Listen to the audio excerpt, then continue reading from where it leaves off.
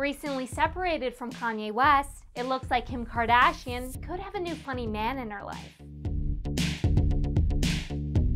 Hey everybody, I'm Victoria and welcome back to The Things News.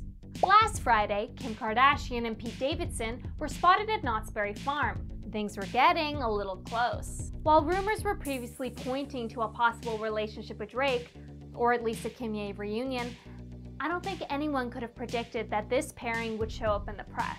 A photo was surfaced of the two holding hands on a roller coaster.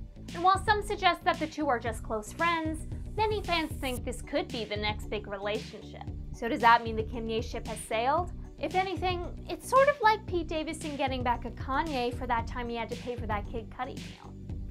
I'm Victoria Watson-Sepajak, and don't forget to head over to TheThings.com for the full story and more celebrity and entertainment news.